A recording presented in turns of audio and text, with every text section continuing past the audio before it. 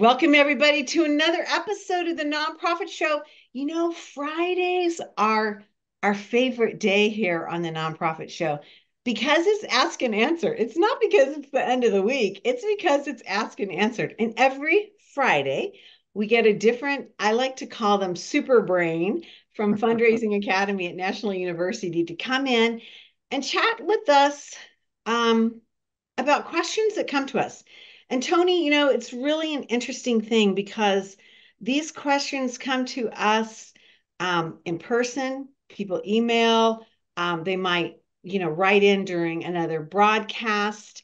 I was at an event last night where somebody stopped me and said, "Hey, can you add this question in?" It's a very interesting thing. And so questions come to us from all places. And it's just a fascinating thing to have these discussions. We don't always agree on the answers. Sometimes our Fundraising Academy folks bring up things that I had never thought of or Jarrett had never thought of, and vice versa. So it's really fun. Today we have Tony Beall, Senior Director for the Center of Development and Advancement at National University, coming to us from his glorious Florida room in Florida. And we are so thrilled you're here, Tony. Thank you. Happy New Year. Happy New Year. And again, always a pleasure to be here. I love these conversations, and the questions are always interesting. Yeah. And I think part of the reason why they're interesting is that you created a really safe place for folks to be able to engage and ask the questions that are top of mind for them. So thank you for that, and the contributions that you and this show continue to make to the nonprofit sector. Well, thank you. You made my day. I do take off names sometimes, and cities, because if their name is really unusual or it's like a question that you could track it back, I think sometimes that's just the better thing to do. For So we sure. don't always disclose who people are, and sometimes people don't disclose too, right? I mean, so I Yeah, mean, yeah. Well, the name withheld are always the most interesting. I know. They're my favorite. I live for the name withheld. I really do. Well, again, I'm with Tony Beall, Julia Patrick, CEO of the American Nonprofit Academy. We have amazing partners, and that starts with Bloomerang, American Nonprofit Academy, Nonprofit Thought Leader, Staffing Boutique, Your Part-Time Controller, 180 Management, Fundraising Academy at National University, where Tony Beall comes to us from, JMT Consulting, Nonprofit Nerd, and Nonprofit Tech Talk. Tony, we just passed like our 957th episode, I think, this week, marching towards 1,000 episodes. So pretty crazy, huh? Pretty, and a lot of those sponsors have been with you throughout this Yeah, entire journey, which is yeah, just wonderful. And their commitment to yeah, professional development in the space is really worth applauding. yeah. Thank you. It really is, and it's very exciting, and sometimes it's like shocking that 3 years have gone by. Oh no, I know. I'm And like, we what haven't the aged a heck? bit. And if you want to see any of our 3 years of content, you can download the app, find us on streaming and podcasts. We'll come to you any way you need us to get to you 24/7. So let's start with Lois from Denver, Colorado. I bet it's cold there today. Ooh, I bet. Ooh, But Lois probably writes, sunny. yeah, true, true, true. Lois writes in, it's the new year, and I'm wondering if I should spend more time on developing my board or developing my C-suite leadership team. I only have so much time to dedicate to either group. I think this is like a fascinating question. And I'll tell you, I met with an interim CEO who was in Phoenix, my hometown, last night. He's from another state. And I asked him what was his like most shocking part about working as an interim and what does he learn? And he said that not enough American nonprofits work with developing their boards. So it's Mm. crazy that this question would like land on our deck today. Yeah. So I'm fascinated by what you think. So all of us, uh, I'm going to make the assumption, are dealing with bandwidth issues. So it is, that's the first thing I thought of, right? Is we're all kind of dealing with bandwidth issues. I'm sure that this Lois would prefer to have time for both because there's value in developing both, right? Right. So then, it's the bandwidth issue, it's the intentionality around, being very intentional in where you're putting your time and your effort. The first thing I think about when I look at this is where is going to be the greatest return on effort for the community you serve? Mm-hmm. So is the greatest return on effort going to be developing your board Mm-hmm. and working with them? Is that going to have the greatest impact on your mission Mm-hmm. and again your impact in the communities that you serve? Or is it going to be your C-suite leadership team? Is Yeah. that going to have the greatest impact on your mission and the communities that you serve? So I would ask myself that question first. Mm-hmm. Putting Yes. in the resources, and all of that, where's my effort going to bring me the greatest return? Yeah. Now, if you do your list and they're even, you're like, oh my gosh, well, the board's going to bring this, and the C-suite's going to bring this. Uh, then I'm going to make the assumption that uh, you are going to you're going to see a larger return on your effort with your C-suite leadership team. And the reason why I say that is because they are the ones that are ultimately responsible for the day-to-day deliverables of the organization. And the stronger your C-suite is, the stronger your impact is going to be, again, in the communities that you serve. So that's kind of, Wow. where you're going to get your greatest effort. If it's kind of a tie, then my experience would recommend that you lean into your C-suite leadership team. And if your budget allows, bring someone in to work with the board so that you don't have to spend your time on the board development work. Mm-hmm. There's all kinds of incredible asynchronous training out there for board. I mean, Yeah. just lots of great, I mean, for C-suite as well, but particularly for the board, there's a Mm-hmm. lot of great asynchronous learning out there that you can engage them in. And then at a board meeting, have them talk about their shared learning. Mm-hmm. Okay, so get up. You know how I love baseball. Get up your catcher's mitt and or your bat bunt. I love the bunt. Um, yeah, the bunt. It scares the hell out of me, but it's a cool thing. Okay, what do you think about this idea? If you're, and I'm assuming that Lois is the CEO.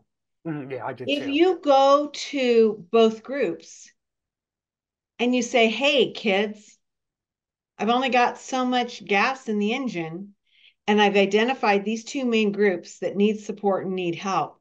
What do you think is more important?" I mean, I think it would be an interesting question because Well, I mean, I don't know what your thoughts are, but no, I think that those types of questions uh, spark not only do they educate you right on where you're going right, but they also can help create buy-in. okay, So okay, maybe there are board members that don't really feel like they need it, but then when you ask the questions and others answer, then we're like, that wouldn't be a bad idea for the board to engage in that type of professional learning. uh-huh. Uh, but Interesting. what I thought you were going to say, Julia, actually, and as you were asking that question, is maybe there's an opportunity, depending on what the needs are of the C-suite. Maybe there are board members that have those skill sets that can invest some of their time in supporting some of the C-suite in those professional development or individual growth areas. So Wow.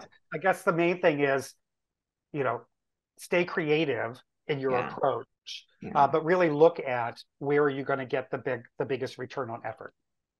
Okay, I'm gonna woman up and say I wish I had thought of that. I didn't, but you're right. Hello. That's what we're supposed to be doing with our boards. We're supposed to be looking out and saying, what are your treasures and your talents that you can bring to us with your time and help us build a stronger organization? I Mm-hmm. mean, yeah, so you're right. I think that should have been something that I thought of, but I didn't. Okay, well, let's see how if I do better with this question because I was thinking when this came through my office, I don't know if we've ever had, maybe we've had like one, but a question from Canada. So this is cool because Well, that's very yeah, cool. yeah, we have guests from and viewers from Canada. We know this, but yeah. So name withheld. We took their name off. I've been asked to serve on a board of another nonprofit that does similar work to the one I actually work for. I'm a professional and know a lot about the sector with which I work in. Would this be a conflict of interest? Super interesting question. Yeah, so I am all about collaboration, collective impact, partnerships. Hmm. Uh, I don't know that I would. Well, one, let's congratulate Name Withheld that they would even consider serving on a board, Yeah, you're right. considering I'm sure all of the other work that they Yeah. have, that they're doing, great Hmm. work in the sector. Uh, I I would consider this a conflict of interest. Yeah, me too. I think that there are plenty of ways for the organization uh, that wants this individual to serve on the board. There are plenty of ways for them to engage with this professional at their existing organization in Hmm. terms of collaboration or collective impact Yeah. initiatives um, that will help them grow as well. So there was a scenario many years ago here in South Florida where four uh, small nonprofit organizations came together and did a fundraising event that benefited all four of the agencies. And what was really great about that was the shared learning that took place across those agencies. Some Yeah. were really strong in marketing, others were really strong in event planning, Mhm. others were strong so they learned so much from one another, brought their top skills in, Yeah. and had a very successful event. Literally shared the wealth, but Yeah. also shared the wealth of knowledge that each of them brought to the table. So I do think it's a conflict of interest, Me too. but I think there are creative ways for these organizations to collaborate to where they really are lifting each other up. Hmm. I agree. And I would, that's exactly my first reaction was like, no, that's just, and even if it isn't, it can lead to the perception of a conflict, which then creates a whole nother level of, drama for True. everyone. But I love your idea of the collaboration, and maybe you start with joint tours of each other's Mm-hmm. projects. That Love it. tour in a box that Terry Axelrod always promoted, where you can go to somebody's board meeting and give a rundown on what you do, or bring them to your campus if you have Mm-hmm. one. I mean, there are ways that we can share knowledge, and Absolutely. maybe that's what it's about versus bringing somebody in, because there's some proprietary stuff that goes on in our nonprofit sector, and I just think it's not a healthy thing. And in this kind of scenario, a fun activity for a board would be to do like a scavenger hunt on the other organization's website. Oh, So love that. so something like that where the board members go to, they're asked to find certain things on the other Mhm. organization's website, and they go there and they learn about the organization and the similarities Mhm. and and a lot of times that kind of exercise, a board member would say, well, they're not doing this, but we're doing, we're serving the same Yeah, community. yeah. They're not doing something that we're doing, and we can fill a gap in their efforts. So that's a I'm fun gonna activity. I'm going to completely borrow that. I was going to say rip off, but I won't say that. I love that idea. I think that's just genius, and it does a lot of things. It gets those board members re-engaged in a way that maybe they wouldn't have just automatically done. So, name Mhm. withheld in Toronto. I don't know what it is. Maybe because it's cold out there for me, but I'm like, oh, it's going to be cold in Toronto. So, I hope this question warmed you up because Toronto is such a great city. yeah. Oh my gosh. Well, now isn't Toronto going to be the site of the next AFP icon? That is correct. Yeah. That So, is I correct. mean, yeah, that's a big deal.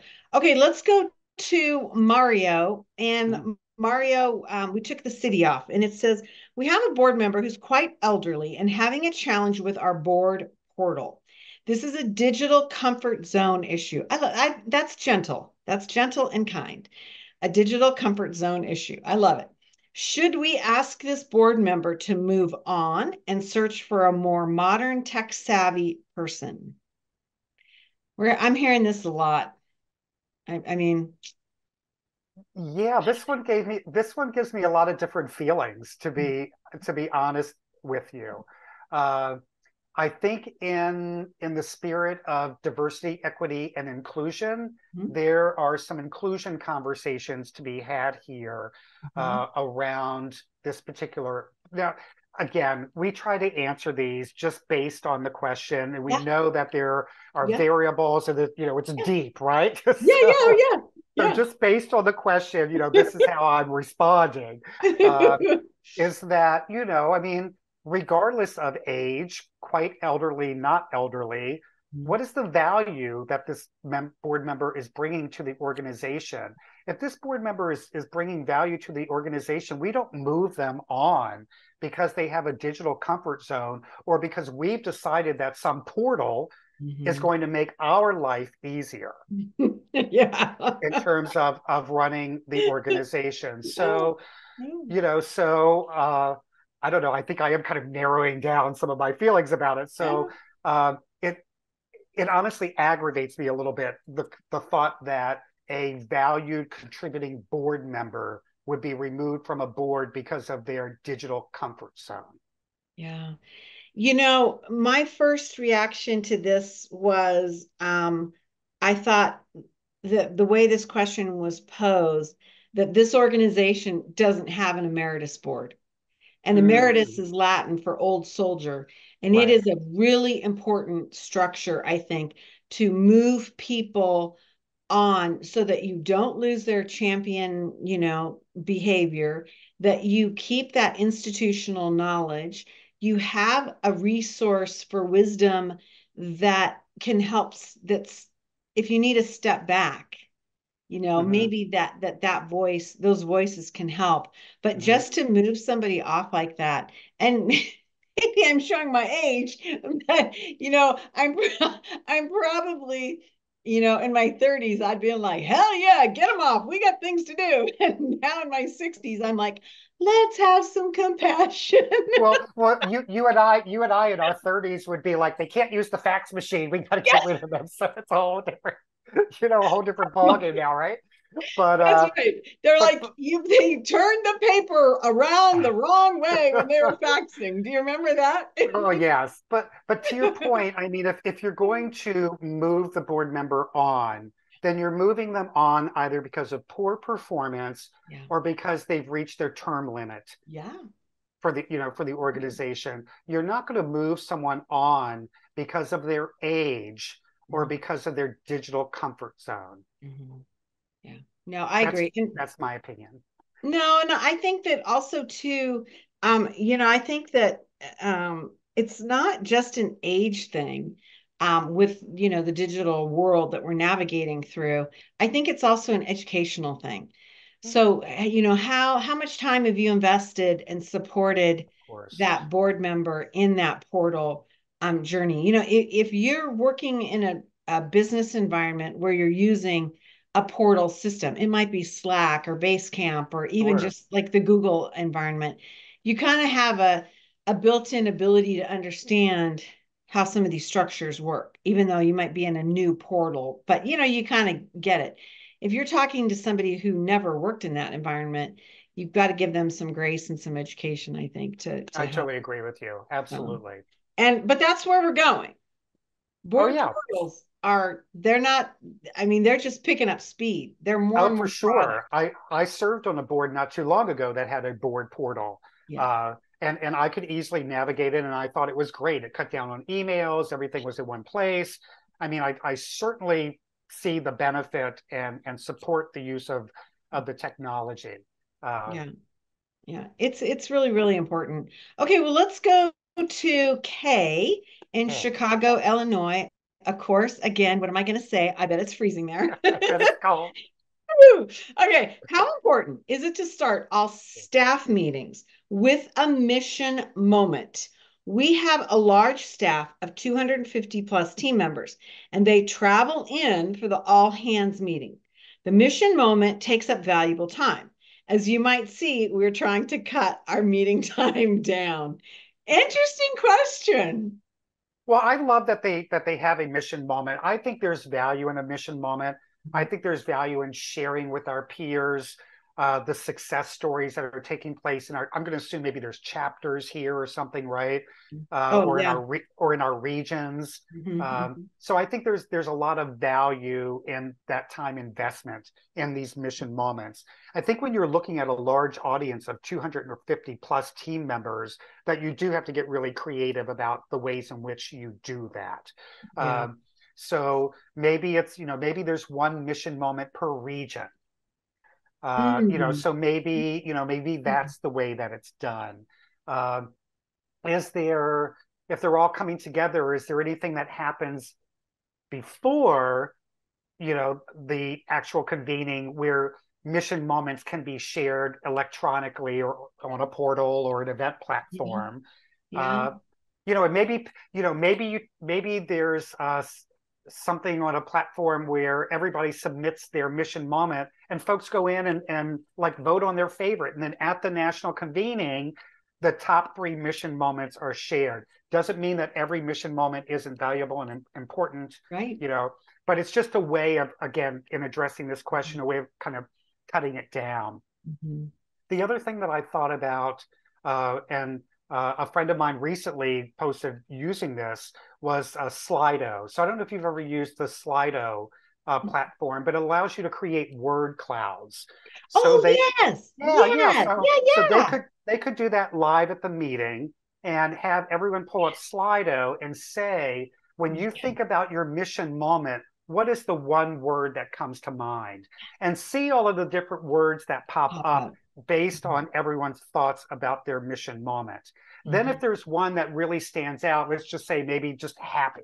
Hmm. Then whoever's facilitating could say, how many people said happy? And everyone could raise their hand, and you could choose one and say, what was your mission moment that Yeah. made you happy?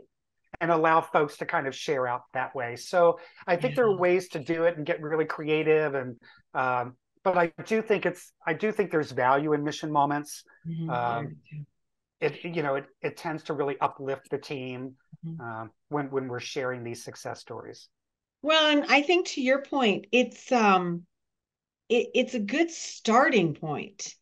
It's a good way to kind of get everybody refocused and say, okay, why are we here? What are we doing? It's like what we said if you joined us in the green room earlier, what's your word for the year? Maybe not Mm. what's your overarching, like what are your goals and your resolutions, but what's your word? What's your tone that you're going to take? And so I think the mission moment for me, Tony, is pretty holy because I think in board service, most people, you're like Julia Patrick, you're racing to get to the meeting, because Mm-hmm. you've had a long day and you're trying to do everything you can, but yet be present. And it kind of sometimes for me has always served as that, like, okay, put on the crown of leadership. This is a tough topic, right? And it Mm-hmm. just kind of centers you down. So Mm-hmm. I don't know. I think it don't cut it, but I love what you said. Think of it as a different avenue for building a better experience. I think Mm-hmm. that's Slido. Yay team. Well, and what you said is important, Julia. Don't cut it. Yeah. Yeah, because it really is time well invested in your agenda. Yeah. Okay, well let's really go quickly. I could talk to you forever, but we have one more question. Yeah, I'm kind of And this is chatty today. I know it's good. It's a good thing. Okay, name withheld, and I'm going to man up and say this came to me at an event. I'm a Mm, CEO who has served in my current position for 3 years.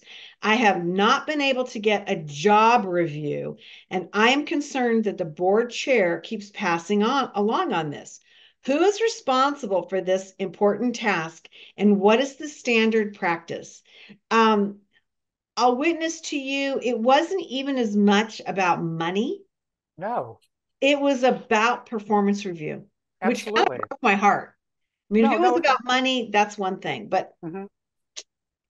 And I think in most cases it is more about the review yeah. and more about the affirmation that we are performing in our roles and meeting the expectations Mhm.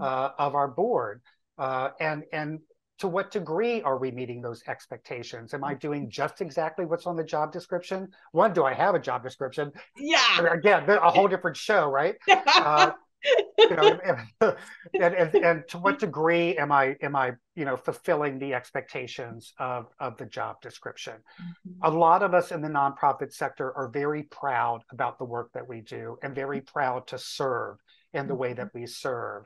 And these reviews from our board, again, are really important affirmations or touch points, if you will, about how our work is being perceived.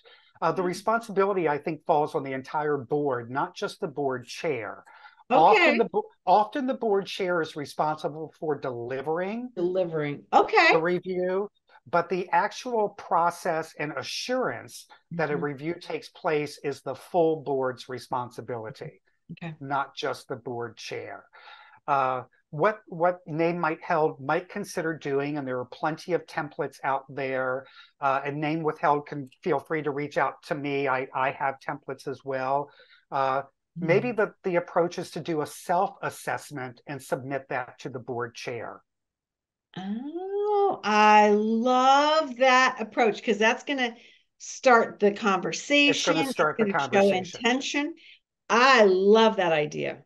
And most, and Wow. the best practice in most organizations now really is a self-assessment Hmm. before the leader or the board gives their assessment. Hmm. I was doing self-assessments back with American Express in the 90s, so they were early adapters of the concept. But Hmm. yeah, so think about the self-review and submitting that to the board chair or the entire board, because I do feel like it's an entire board responsibility to ensure that this takes place. Yeah, I think that's very wise. And I think it's also probably just we get so bogged down with our tasks and what we have to do. And then to have that moment of reflection could really be enlightening for our own self and our own leadership style. So I love that. And thank you. That's a brilliant answer. Well, of course, always brilliant. Tony Beall, Senior Director, Center for Development Advance and Advancement at National University. It is a real pleasure to have you with us. I know that you are an incredibly busy man. And I know that you carve out time to do this with us. So I am very, very grateful because your knowledge is just is an amazing thing, and we are very grateful to have you. So thank you, Tony Bell. You You're are a so kind. treasure. No, you're. You're I'm so not kind. Thank kind. you. I'm just speaking the truth, my friend. No, thank you so much. It's Oh. always an honor. And I love the Fundraising Academy team, and I love being a part of National University. And, and none of us are the architects of this great curriculum, but we're all super ambassadors of it. Mhm. And to be able to collaborate with you in the nonprofit show really is just a joy for all of us. Well, thank you.